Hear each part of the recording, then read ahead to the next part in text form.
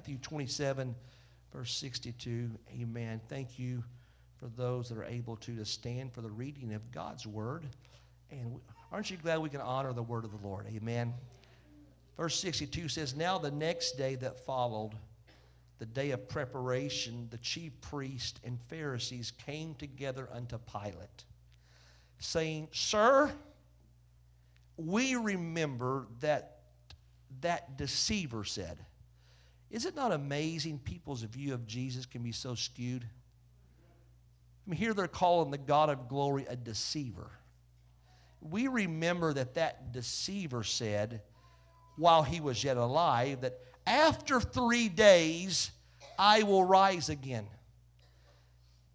Command, therefore, that the tomb or the sepulchre be made sure until the 3rd day, lest his disciples come by night and steal him away and say unto the people, he's risen from the dead. So the last error shall be worse than the first. Pilate said unto those people that requested this, you have a watch, go your way. Make it as sure as you can. So they went and made the tomb sure, sealing the stone and setting a watch. Or in other words, they put Roman soldiers there 24 hours a day to make sure no one came and stole the body, sealed the tomb so the seal couldn't be broken. Isn't it amazing so many people don't want to believe in him? If you really didn't believe in him, why would you go to all this extra trouble for? So today, the Lord is having me preach on this topic. Signed, sealed, and delivered. Signed, sealed, and delivered. There's some of you in this room that the enemy, I'm gonna give you just kind of the thesis statement. The enemy has told you you can't come out from where you're at. You've been put in a grave. He signed off on your life that you're going to die with your depression, your anxiety, your fear, your sin, your habits, and your problems. It's been sealed, and he's put a watch over your life saying it can never happen. But what he forgot about, he may consign it, and he may conceal it. But God's the one that delivers. I said, it's God is the one that delivers. Jesus, these next few moments, I just pray, Lord, that people would not see me, but they would see the one that makes all the difference in the world, and that's you, God. You alone are worthy of praise and honor and adoration. I pray, God, today that the word of God would touch every heart. They would feel your presence today.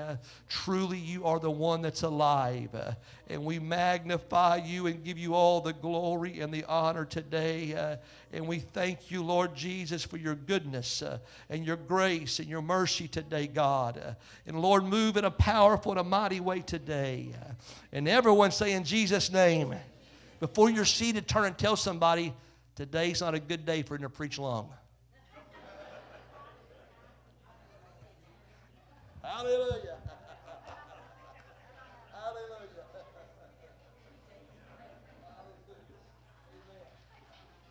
Well, praise the Lord. So glad each of you are here. Now that you're here, buckle up. You're in a Pentecostal church. Amen. Turbulence ahead. My wife and I were flying back from Hawaii here a few months ago, and my wife and I, when we hop on a plane, we have one desire, Sister Bonnie, that's get there safely. And coming back from Hawaii, she had doubts. Amen. I mean, that plane felt like it was going to come apart at every seam. Just turbulence over the ocean is, probably halfway there. It's a long flight. And boy, she was a nervous wreck until those wheels finally touched down. Amen. You're in a safe place today. If there's turbulence, we're going to land. Okay.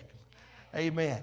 How many knows that Jesus knows how to tug in your secret places of your heart and make you a little nervous sometimes? I've been there many a times. And so if the Lord begins to talk to you and deal with you, just act like He's talking to your neighbor. Nobody will know. Yeah, praise God. We live in a world today that's full of fakery, full of looking like an imposter. Many in this room right now are going through so much turmoil in your world, your mind, your spirits, your finances, and you just don't want anyone to know really what's going on in your world. Amen. Some of you in this room, you keep so much stuff going on so God can't even talk to you. But guess what? God can talk through the noise. God can talk through the drama. He can talk, amen, through the drunkenness and through the alcohol and through the hobbies. You serve a God that has a clarion call that can speak anytime, anywhere, in any place to a soul. He'll talk to young people. He'll talk to adults. God can even talk to children, amen. God knows how to speak to us.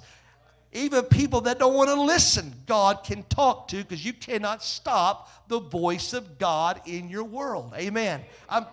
I'm kind of thankful about that, Sister Elena. I'm glad that God knows how to lead me and guide me and direct me. Someone say, praise God. Jesus lived His life with a mission. The Bible tells us that His mission, Sister Jackie, was to seek and to save everyone that was lost. The trouble was, when He came to the earth, He found a lot of people that did not think they were lost. I'm amazed as a preacher. Everyone thinks they're going to heaven. You go to a funeral, I mean, everyone's ready for heaven. Don't ask Brother Norris, he works there, praise God. Ask Sir Deanne, everyone's ready for heaven. Amen. No one's lost anymore. But the reality is, people are living a lie. They're living behind a facade. And so when Jesus came, robed Himself in flesh, Brother Isaac, and He came, amen, He came to seek and to save that which was lost. Before God can ever save you, you have to first recognize that you need a Savior. God can't help you if you don't know that you need help. Amen. Well, I'm okay. Isn't it amazing if you ever stumble and fall, if you're a kid, you're on a bicycle and you wreck it, the first thing you do, I'm okay. Nothing wrong with me. Hallelujah. There's just that instant reflex that you want to just jump up and act like, man, nothing happened to me. Or did anybody see that? Amen. Can I tell you, Jesus sees everything. Jesus knows everything about you. Amen. He was watching even last night, amen, the thoughts that you had and amen, whether you're going to even come to church today or not. He knows the thoughts and the intents of your heart. And so when Jesus comes, He comes to seek and to save the lost. How many knows that you're a sinner saved by grace? If you're either lost or you've been saved. There's only two categories in this room right now. And most people would like to think they're saved, but I know there's some people in this room right now that God's working on your salvation. And if you'll be open with God, amen, say, Lord, I need you. I need salvation in my world. He will in no wise reject you. In fact, He will draw you to Him. Amen. Amen. Praise God. I'm going to pick on my good friend, Brother John back there. Brother John was our fire chief for many years. Amen. It'd be like a fire truck pulling up to the house, and you can tell it's on fire, and the homeowner come out and say, well, my house ain't on fire. They're thinking, well, there's flames coming out the window. Oh, that's not my house. Everything's good inside my home, and smoke billowing out. I mean, it don't take a rocket science to figure out, wait a minute, amen, that house is on fire. It'd be like going to Roper's job, amen, and where Jerry and Roper work, and say, there ain't no leak here, and water shooting up out of the ground. Oh, just an artesian spring right in the middle of town. Wonderful. Yeah, that's how that works. No, I mean, can I tell you, we do this spiritually. Ain't nothing wrong with me. And smoke billowing out your house. Ain't nothing wrong with me. And water coming up in your spiritual yard. The best thing you can do is recognize when Jesus comes into your world, He's coming to do a work in your life. There's no need acting like there's no smoke and there's no water. God, I'm having a flood right now. Lord, my house is burning down. But I know, Lord, you can help me. Lord, if you'll get the fire truck, if you'll get the water repair guy, if you'll, God, put some blood and some mercy and some grace into my life, Lord, I can make it one more day. Can I tell somebody today, the reason he rose again is so you can rise again. The reason he went through pain is so you can live another day and not have to endure the pain and the heartache of sin. I've come to preach to somebody today, there is hope for your life. There's a future that God has for you. Hallelujah. I want to tell somebody in this room right now, quit faking it.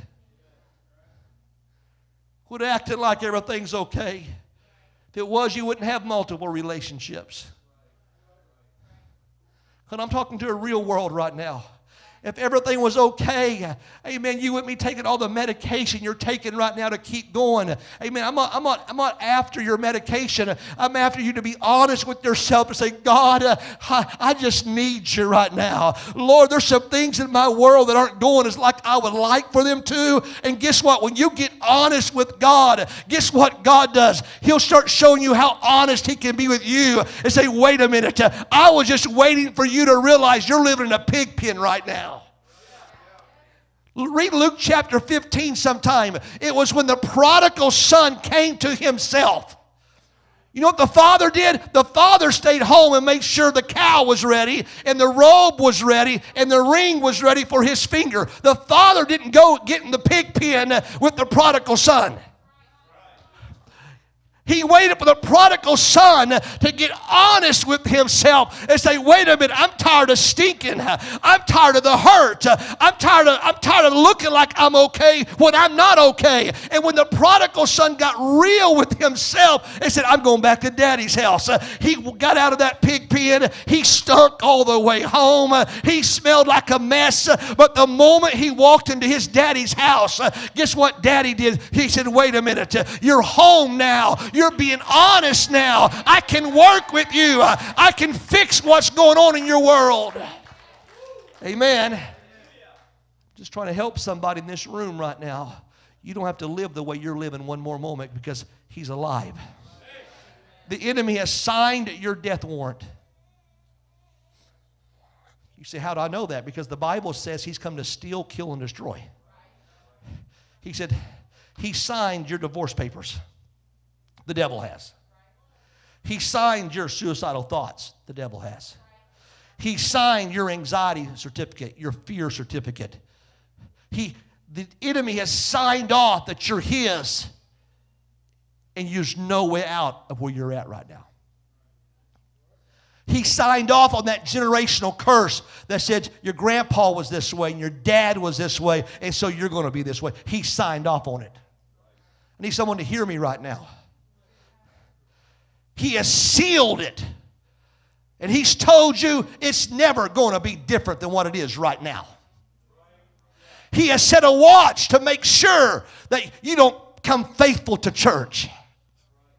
He set a watch to make sure that you stay hooked to that drug habit, that alcoholic habit, that pornography habit. This is what they did when they put Jesus in the tomb. They sealed it and they put a watch there because they wanted to make sure He can't ever come out of this situation. We watched Him go in and we're going to make sure He stays there. I've come to preach to somebody right now. The enemy has got you in a bad place and he wants to make sure you stay there. He's put the right friends. He's put the right relationships. He's got the right addictions to make sure you stay in that dark tomb. But what you don't understand, it doesn't matter what the devil does. It doesn't matter what the enemy does. He can sign it.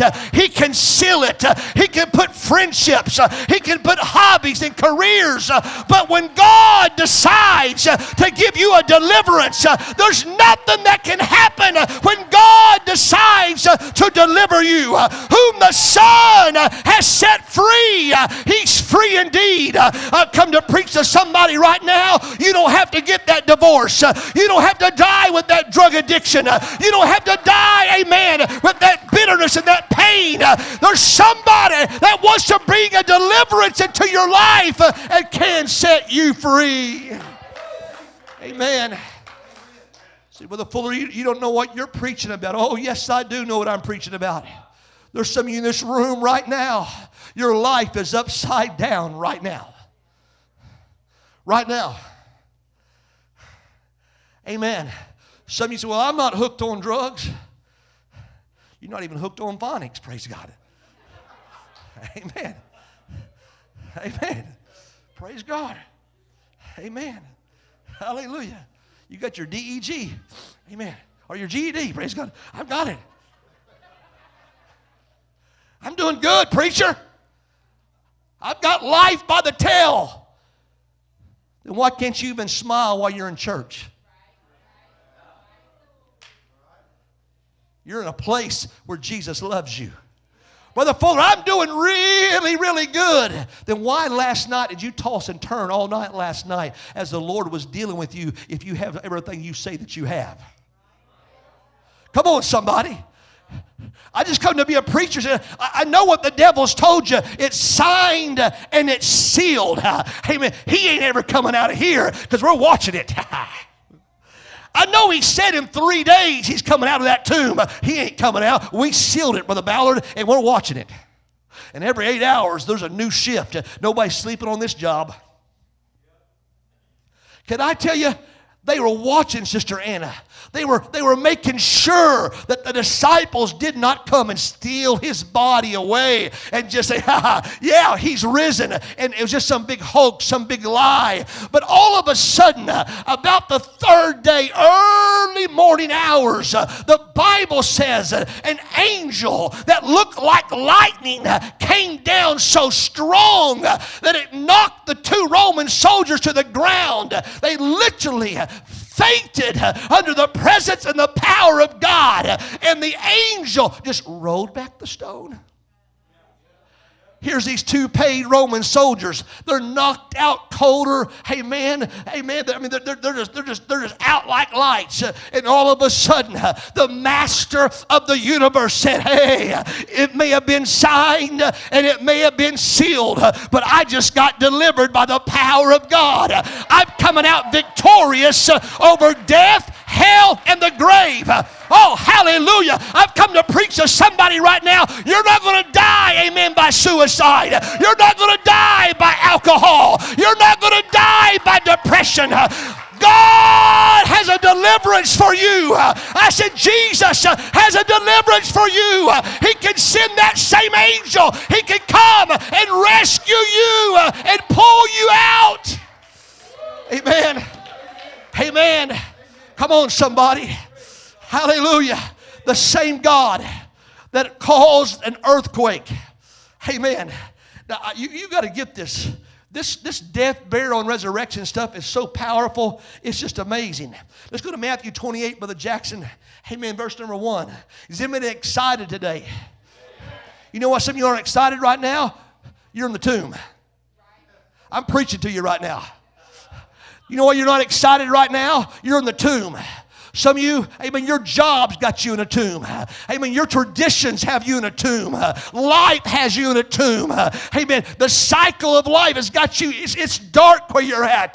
But I'm going to tell you, God knows how to send an earthquake to shake your world up, to let the stone be rolled away. Matthew 28:1 says, in the end of the Sabbath, as it began to dawn toward the first day of the week, Mary Magdalene and the other Mary, they come to the tomb. It's kind of normal. Some of you love, you want to go back and visit the tomb. Pay last respects. Amen. Kind of a sorrowful time. The Bible says, and behold, there was a great earthquake. For the angel of the Lord descended from heaven, came and rolled back the stone from the door and sat on it. What looks like so impossible for you, that stone, that mountain that's in your way, it's so easy for God to push it out and He'll just sit on it. God, I could never live for you. I could never be faithful to church. I could never be involved. If you see my past, if I told anybody my past, I'd probably get locked up. If I told anybody my past, I wouldn't have no more friends. Are you kidding me? Every one of us in this room have a past. Amen. I'm talking to people in this room right now. God has His hand upon your life. God has a future for you. And you've locked yourself up with all the regret and the memory. I'm speaking to somebody right now. You have a call of God on your life for ministry. And you've buried it. And you've buried that call of God. You've buried that behind a tomb of regret and misery and shame. But God can roll that stone back and say, wait a minute. I'll just set on it. Let me show you how much power I have. I can set up on that tomb. I can set up on that stone. The Bible says, verse 3, the angel's countenance was like lightning. His raiment was white as snow. And for fear of him, the keepers, the Roman soldiers, shook and became as dead men. Now let's picture this. Roman soldiers ain't afraid of nobody. Don't get close to this tomb. 10 feet back or we kill you. And one angel shows up like wet noodles. They're just shaking.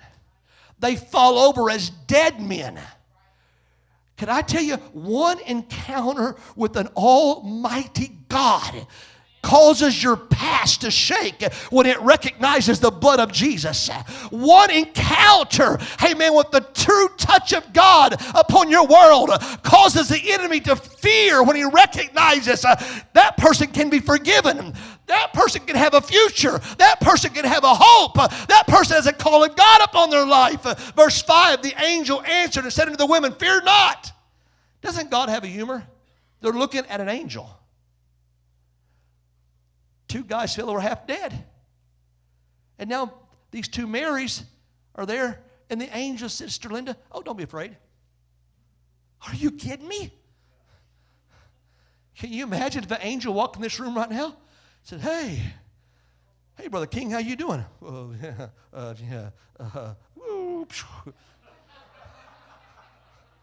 I was doing real good till I saw you. Many times in the Bible, an angel would show up and say, fear not. Are you kidding me? Why did the angel say that? Because your natural reaction when you see something that powerful and that supernatural is to be afraid. You know why many people don't come to a Pentecostal church? They fear. God don't want you to be afraid. Fear not. God didn't come to expose you. He didn't come to get on to you. He came to get you out of your tomb. Many people won't come to a church. They don't want to be around a preacher. If that preacher knows what I did Friday night, ooh, he probably does. I ain't going to come to church on Sunday. I'm going to live 2 weeks right before I show back up. Ooh. Folks, I'm no different than anybody else in this room unless God reveals something. What I'm saying is, God is not after you to expose you. He's after you to get the stone rolled away so you can have your life back.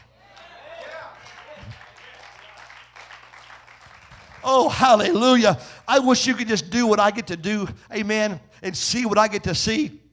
Amen. Sister Elena last Sunday morning thrilled my heart. I don't want to embarrass you. Amen. She came down here. Last Sunday was our first Sunday here. She came down here right now, and Lizzie, and I was talking to her, and she's like, I just came down to give God praise for my family. All right? And we talked to her, and she had never received the gift of the Holy Ghost, but she wanted it. And guess what? We prayed for her, and God gave it to her. And she began to speak in tongues for the first time in her life. That wasn't hard for God. You see, God will do what? If you get the stone rolled away, He's going to do a miracle in your life. If we get the stone rolled away, something powerful is going to happen for you today. Look at verse 6. The angel said, He's not here. Now, Brother Ballard, I don't know how all this happened. But these ladies are walking up. They're seeing this powerful angel. They're seeing two Roman soldiers. I don't know if they're still shaking like dead men or they're just totally passed out. But they're going, what in the world's going on here? Here's two Roman soldiers. They look like they're dead. The stones rolled away. That's not supposed to be. And there's this angel figure telling me not to be afraid. Am I going to turn out like these two guys that are dead? Of course, they weren't dead. They just looked like they were dead. And then the angel says, I know you came looking for him. He's not here. He's risen. Come here. I want to show you where he used to be.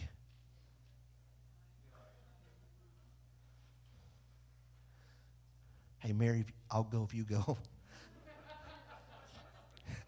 You go first. I've got your back. We're all brave people until, right? I'll prefer my brother.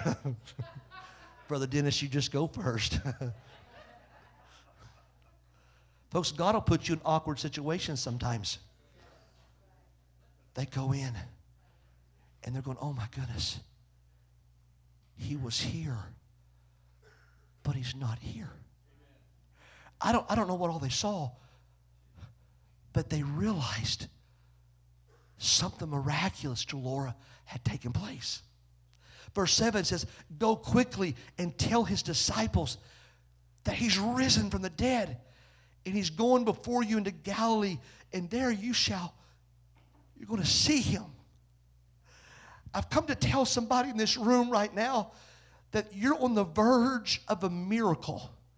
I need you to hear this preacher right now. This is not just a typical Easter message, but I'm trying to help somebody as God's helping me today to help you understand the world has got you pushed in a dark place.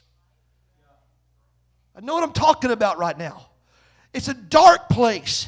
There's so many people fighting depression and anxiety and fears, and it's overwhelming people. Amen. I'm just telling you, the mental societies of our world, they're trying their best to help people, and they're literally overran. Amen. Because their people are living in dark places. That's why people are running to trying more hobbies and more sports and buying bigger homes and buying bigger yachts. They're trying to find this void. Some people's divorcing their spouses. It's the spouse issue. I'll get another spouse, only to find out that didn't fix it. And again, I'm not being ugly. I'm just saying how the world's running. Let me try a different kind of tattoo, a different color of hair, a different wardrobe. Let me try witchcraft or palm reading or Ouija boards. That's where our world's at. They're looking, how do I get out of this dark place? And when the enemy gets you there, you better hear this preacher. He will seal it and he will sign it. He'll tell you you're never coming out of this. This devil possession, you'll never be free from this. These night terrors, these nightmares you're having, you'll never be free from this. This medication you're on, you're going to be on for the rest of your life, and probably even more medication. Because when you go back, you tell your doctor, it's not working like it used to, and all he knows to do is up your prescription. Am I preaching to somebody here right now? I'm just telling you, that's where our world's at. But I'm going to tell you, I don't care how many guards are at that door. I don't care how it looks sealed.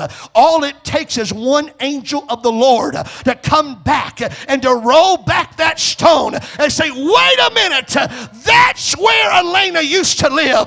That's where Roper used to live. That's where Jerry used to live. But come and see the place where he used to be. He's not there no more. He's alive. He's well. He's free. He's walking with God. I've come to tell somebody today, it may be signed, it may be sealed, but just wait. The deliverer is coming and help is on the way. I said help is on the way.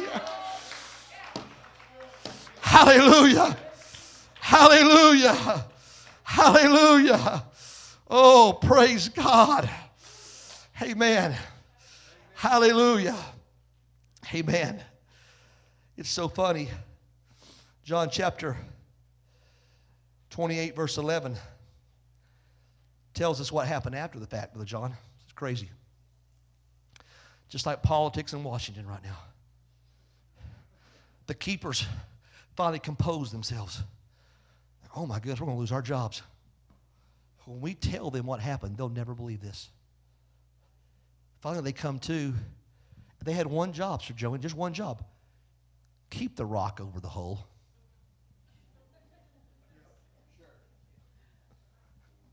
They come to, and that's not where the rock was. And so now, their tail kind of tucked between their legs, going back to the centurion they had to report to, hey, boss, we got good news and bad news. The good news is we'll turn our 2 weeks notice in 2 weeks ago. The bad news, the rock moved and he's not there. Now, I'm paraphrasing, but this is in your Bible. You ready for this? Verse 11, when they were going, some of the watch came into the city. The people that were watching the tombs came to the city and showed unto the chief priests all the things that were done. And when they, the people that on the watch, when they were assembled with the elders and had taken counsel, they gave large money unto the soldiers, saying, we're going to pay you this money, and when we pay you this money, we need you to lie. This is in your Bible. Just like Washington, D.C.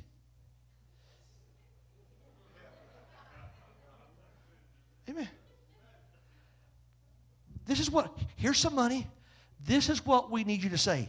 Tell everybody his disciples came by night and stole him away while we slept. Tell them that you fell asleep, and when you woke up, the disciples are dragging him out of the tomb. Can you believe the Bible says this?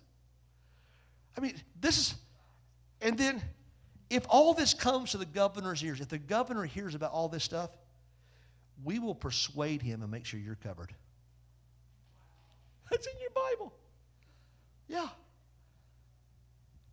I can't even fathom that. Here are people that knew what they were doing was wrong. Verse number 15. So they took the money and did as they were taught. And this saying is commonly reported among the Jews until this day. It is a known fact among the Jews of that day that guess what? Yeah, the disciples came at night. We fell asleep, and they come and took him. He's not really alive. You know why? The devil wants you to tell you today, you know what? God really can't help you. He's not really alive. He's not really big enough to fix all that in your world. No, that's for somebody else, but that's not for you. Amen. And he wants you to think that you can't have your life back, your purity back, your mind back. All that's just hocus pocus. I'm telling you, the stone was rolled away. And God was raised from the dead. It don't matter what anybody else says. I'm telling you the truth. Amen. Now you ready for this? This is so cool. There's so many things that happened at the resurrection. In Matthew 27, verse 51, I'm going to share something with you that's going to blow your mind, okay? Now, for me, that's a small explosion. Amen. For you, it may be an atomic bomb. I don't know. But Matthew 27, verse 51 says this. When Jesus died, the Bible says the veil of the temple was rent in twain from top to bottom. And the earth did quake, and the rocks were rent. It was such a massive earthquake when Jesus died, it shook that whole region. Look at the next verse. Look at verse 52. And the graves were opened, and many bodies of the saints which slept arose. Listen to this. So when he died, this is a type of the resurrection. It didn't say there were just certain people that rose. It was saints that rose. See, if you're not living for God, you're not going to heaven. I don't care what anybody says. That goes for me too. So he dies, Roper. The humongous veil that was in the temple from top to bottom rips open. This earthquake is shaking that region. It's busting tombs open. Graves are being opened up. And while he's dying, saints are coming back alive. Look at verse 53. Very powerful verse here. And they didn't come out of the graves until after his resurrection. Now get this. He dies, graves are opened. Can you imagine the local New Jerusalem cemetery? For 3 days, there's open graves. But because Jesus was the first fruits, in other words, he had to live by example first. For 3 days, graves were open, but no one's living yet. But the moment he comes back alive, when his grave opens, now they come back alive, and they run back into Jerusalem. Can you imagine this? I mean, you just went to a funeral last week. Oh, Aunt Myrtle. She was a good aunt. Folks, this is what your Bible says. And so, at the same time that Jesus is coming out of his grave, there's people running into Jerusalem saying, hey. And nephew Johnny opens the door, and now he's passing out. Aunt Myrtle.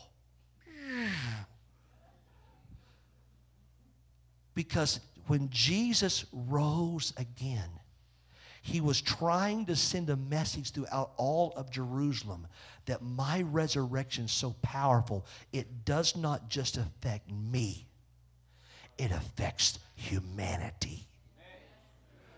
You better hear this, preacher.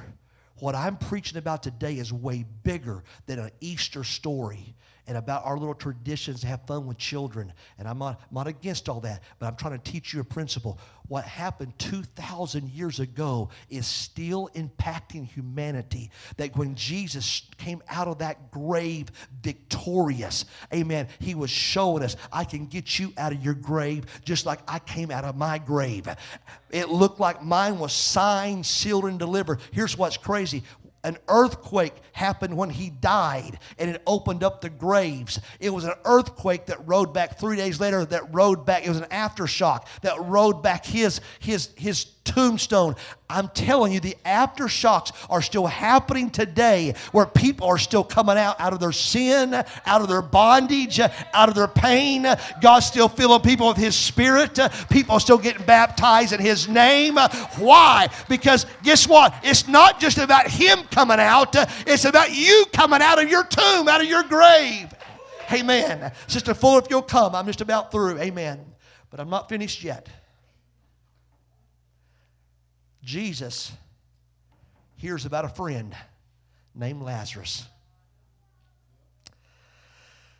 Hey, and Lazarus was sick. Brother Jason, he's sick. And the Bible says this in John, that Jesus didn't really have a desire to go heal him. In fact, he just kind of hung back, Chris, and waited till he died. What a friend we have in Jesus. And so after he knew that Lazarus had died, he said, let's go check on old Lazarus. And the Bible says, for he's sleeping. Well, the disciples thought, well, if he's sleeping, that's a good thing. He's getting rest. He'll get to feeling better. And Jesus said, guys, you've missed it. He's not sleeping. He's dead. Oh. So they stroll up to the house, Sister Joanne, and Jesus knew he was dead. He knew. In fact, they had done put him in the ground. They done had the stone over the opening. In fact, the Bible says he'd been there for 4 days and he was already stinking. That's what your Bible says. Whew. I wouldn't want to work in a funeral home back in those days, praise God. And so in John chapter 11, verse number 20, the Bible says that Martha, as soon as she heard that Jesus was coming, she went and met with Jesus. But Mary, she stayed in the house. Verse 21, Martha said unto Jesus, Lord, if you had been here, my brother had not died. Lord, if you'd have got here earlier and fixed this mess, I wouldn't be in the problems I'm having right now in life. Aren't we quick sometimes to point our fingers at the Lord? If he had done this or changed this or fixed that, we wouldn't be in the mess we're in. Verse 22, Martha says, I know that even now, Whatever you'll ask of God, God will give it to you. Jesus said unto Martha, your brother shall rise again. There's going to be a resurrection. She said, I know, Jesus, that at the last day there's going to be a resurrection, but that don't help me now. And Jesus looked at her and said, I want you to know that I am the resurrection and I am the life. You're looking toward the future, but I can do it right now. Maybe I'm speaking to somebody. Maybe the Lord is speaking to somebody in this room right now that you think, well, next Sunday, next month, let me try AA for one more time. Let me try NA. I'm telling you right now, Jesus can deliver you. I'm telling you, you don't have to walk out those doors the same person you walked in today. Oh, Brother Fuller, it's Easter, and we've got plans. I'm not trying to change your plans. I'm trying to help you understand you can come out your tomb right now. It could be the best Easter you've ever had in your world. You could have a resurrection, amen, in your world right now and say, wait a minute, this has been the best family gathering I've ever had because I come out of my tomb. Amen. So verse number 27, she said, Lord, I believe you're the Christ. I believe you're the Son of God. I believe in all that stuff. Verse 30, Jesus was not yet come into the town, but he was in that place where Martha had met him. Verse number 32, when Mary, the sister, comes to Jesus and she sees him, she falls down and repeats the same thing that Martha had said. And said, if you'd just been here, my brother had not died. And when Jesus saw her weeping and the Jews weeping, he groaned and his spirit was troubled. And he said, where have you laid him? Come and see. Verse 35, here's your memory work for this week. John 11:35, Jesus wept. Memory work. You've learned a verse. Praise God. You're a good Sunday school class. Jesus wept. You know what Jesus was crying for? He wasn't crying over Lazarus. He was crying over people that did not believe that he could come out of the tomb right now. He was crying because there's people right now, if the Lord came back, you would not go because you believe in the tomb more than you believe in the resurrection. And it causes the Lord to grieve because he knows there's hope for you. He knows there's peace for you. He knows there's promises for you. He knows there's eternal life for you. You realize he's reading your thoughts right now. How many like your thoughts just to show up on the screen right now? Dear God. It would change some of your thoughts in a hurry. Yeah. Some of your thoughts are going, I hope that preacher hurries and quits. Wouldn't you like it if it had like, if it said, okay, like when you get text messages, it'll say you who it came from? Okay, Joey, thoughts. Don, thoughts.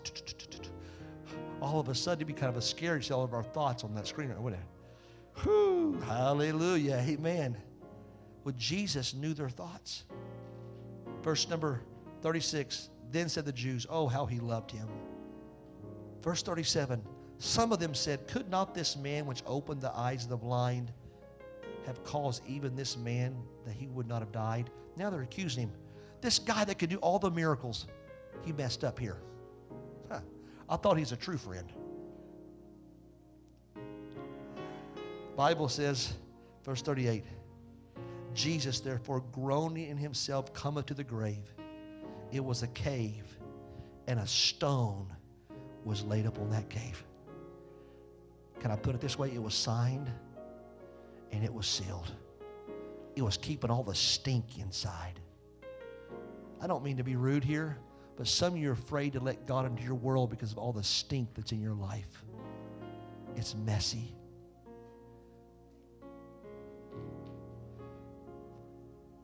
And you know, if God starts digging around too much, it gets a little uncomfortable sometimes. And you just soon, nobody know you got that spiritual cancer in your world. So you don't tell nobody. Verse number 38, the stone lay upon it. Verse 39, Jesus said, take away the stone. That's what repentance is in your life. when you start repenting for all the junk that you've done, it starts taking away the seal so the stone can be rolled away. Martha, the sister of him that was dead, said to him, Lord, by this time he stinketh. He's been dead 4 days. Jesus said unto her, said I not unto thee that if you would believe, you would see the glory of God? Then they took away the stone from the place where the dead was laid. And Jesus lifted up his eyes and said, Father, I thank thee that thou hast heard me. And I knew you heard me always, but because of the people which stand by, I said it, that they may believe that you've sent me. And when he had thus spoken, he cried with a loud voice, Lazarus, come forth. And he that was dead came forth, bound hand and foot with grave clothes, and his face was bound about the napkin. Jesus said unto them, loose him and let him go. I've come to preach to somebody in this room today. The enemy has signed it and he has sealed it. But God has come to deliver you from where you're at today. He's come to say, just roll that stone back. It may be an angelic host that does it, Sister Sherry. It may be a praying church that does it. It may be you just saying, God, this is embarrassing, but I'm rolling back the stone. But when you do your part, God is going to do his part. I don't care what the lawyer says. I don't care what your drug dealer says. I don't care, amen, what your former spouse says. All I care about is a deliverer. What does he have to say? Amen. Signed? Devil thought he had you. Sealed? No one's taking you out of this tomb. But I've come to preach. There's a deliverer. I said, there's a deliverer. I said, there's a deliverer. I said, there's a deliverer. His name is Jesus. I said, his name is Jesus. I said, his name is Jesus. I want us to stand in this room right now. Hey, man, I know it's Easter Sunday. It's only 12:29. We're just about through. But there is no way, and I could in good conscience today, let the traditions of this day override someone having a deliverance in their life today. These altars are open today for whoever would like to come and say, Jesus, I'm coming out of my tomb today, Lord. Oh, Brother Fuller, I'm not in a tomb. Oh, yes, you are. Oh, nothing stinks in my life. Oh, really? I just come to tell you today, there's hope for you. These altars are open right now for anyone that wants us to come out and say, God, I want more of you in my world. This is what Easter Sunday's about. It's about an empty tomb. It's about walking with you, God. Amen. To any of our guests, you're welcome to come. This is for whosoever will. You're not coming to join this church. No one's going to embarrass you. No one's going to try to make you uncomfortable. That's not how we operate here. We come to serve a risen Savior and a risen God. Amen. To the saints of Truth Church, I encourage you to come and pray right now. I encourage you to come and pray right now. God, I'm coming, Lord. God, it's been signed, it's been sealed, but I've been delivered by the blood of God. I've been delivered by the blood of God.